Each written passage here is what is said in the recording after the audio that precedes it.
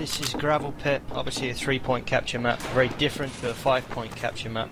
The main thing people need to remember when they are playing Gravelpit, this map is all about time. It's not about holding a point for the entire duration of the map, it's about buying yourself as much time as possible. The first thing I'll run through is the attacking. It's just easy for me to start off with the attacking. Obviously when you're attacking you get your setup time. Most people will generally run 2 scouts, 2 soldiers, a demo man and obviously your medic.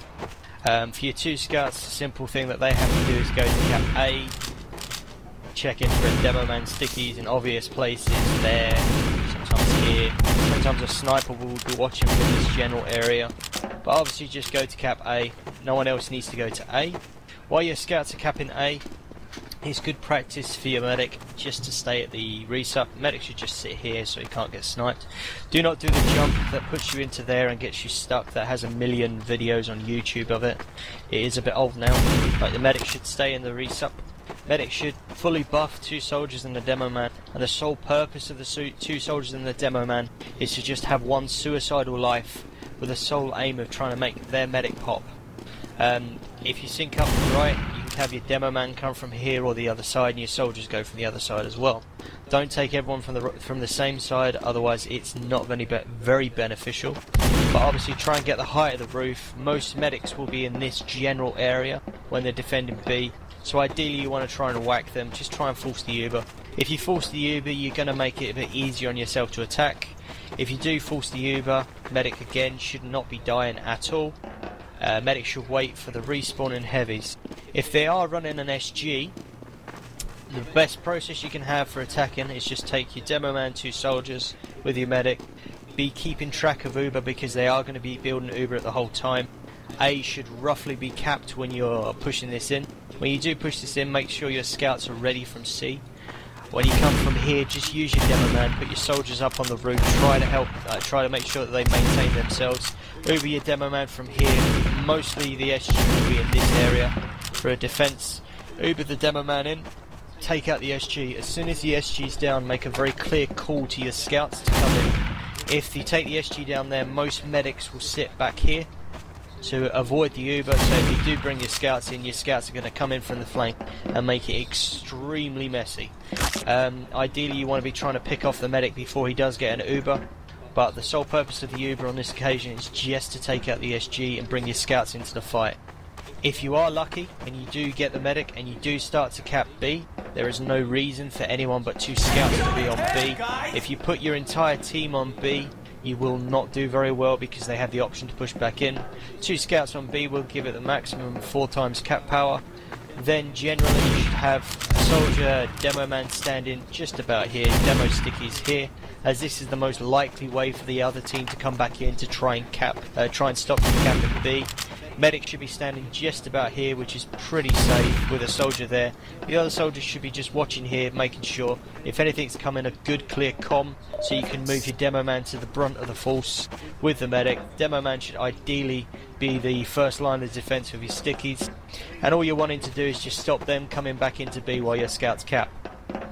If the situation is that you take the SG out, you don't kill the medic, it's now obviously they've got an Uber, your team's perhaps messed up a little bit, and you're back in the same scenario where they've got B fully locked down, you don't have an Uber. Now you've got the option to have utility classes. A spy is not a bad idea, a sniper is not a bad idea if you've got someone that can aim.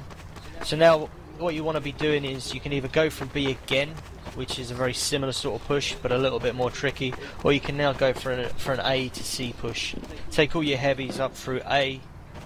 If you're running utilities, let them sort of do as they see fit. If you're still running 2 scouts, leave them back at spawn ready to come in from B, waiting for the Uber, make sure you've built it. Then obviously just coming in from here. If you come in from this way, you've got a lot of places that can be sticked and it's incredibly dangerous. It is doable, but you'll probably have to pop your Uber a little bit earlier than you'll need to take out the SG that's there. Another valid option is to just have a demo man throw a few stickers down there so you're protected from behind, and then obviously 2 soldiers can just dual spam the SG. If they time it right, those 2 soldiers will take that SG, which gives you the option to use the Uber for something else like killing the medic. If you do come through A, or the scouts that have capped A at the start, please remember to take out the teleporter. The entrance will either be there or over the other side. Just remember to take that teleporter out, otherwise you'll have someone come in, teleport behind you when you are attacking, and it'll be unexpected. If you have taken the SG down now, you've got the option to take the 2 soldiers in from here. You can get a bit of height from roof. If you're running 2 scouts, bring them in from the far side, so basically you're sandwiching the team. Try and bully the medic a little bit, try to make him pop, try and get your own position. You've got the height. Don't give up this height too easily. The height advantage that you've got, if you come and clear, check that everything's clear so your demo man can come in. You can pretty much put 2 soldiers on the roof and have your demo just spam down in the shadow area. Hopefully they're going to pop their Uber before yours, or you're going to kill the medic. If not, just keep going at it. Just make sure you maintain to keep your team organised. You have to organise your pushes, so you push in a 6. If you start to push in 1s and 2s, you're not going to cap B. When you do get in a position to cap it again, run with, if you've only got 1 scout, try to leave if you're running a sniper spy on there as well. I know it's ×3, but you still want to try and keep all your heavies up here. You want to try and stop the other team coming back in. That's pretty much the situations for attacking B. There's a couple of variations of it. You can use utilities, you can use pyro if you want, but to be honest, an attacking pyro on B is not a very good class. You're not going to get enough damage put out, you're not going to get enough reflex put out to actually do anything on B. But if you do have someone that's competent as a pyro and you want to try it, by all means. The whole idea of attacking is not so much having a set plan, it's just about organisation. Organising a push to try and have two areas of a push, try to have your heavies and potentially 2 scouts in another way. So basically you're giving the other team the other team have to think about 2 ways that you're attacking, not just 1. If you bring your entire team in from C, you're a concentrated attack that will not be very effective, because basically the enemy can just completely focus on that rather than the 2 scouts that potentially you can get behind. And again, just use that distraction, talk very clearly to your scouts and say they are distracted, move in scouts, because your scouts are going to get a pretty free run to come in behind. Assuming that you've capped B, the best way to cap C is to kind of roll B to C. If you're in a brilliant situation where the medic's died and yours hasn't, you've got an Uber advantage for C, which is fantastic. That would make C much easier to push. For the first to push, most teams will come from this entrance at C. Most people will Uber, 2 soldiers, demo man up onto the point, basically get everything up onto the tower. The first push can be a little bit messy, there's no real organisation around it, it's just about trying to get up there before the other team get an Uber, getting off some key picks and seeing where that leaves you. It's worked great, but obviously if they do have an Uber, just make sure they use their Uber. If your medic dies, you have the opportunity to swap to crits.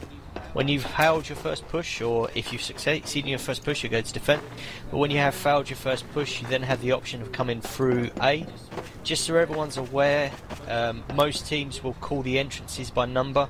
So going from that entrance there is entrance 1, that is entrance 2, that is entrance 3, that is entrance 4, and that is entrance 5. It is much more beneficial for you to number your entrances when you're defending as well, purely to call sniper 1. Otherwise, sniper B, left, far left, no, the right side of it becomes very confusing and muddled.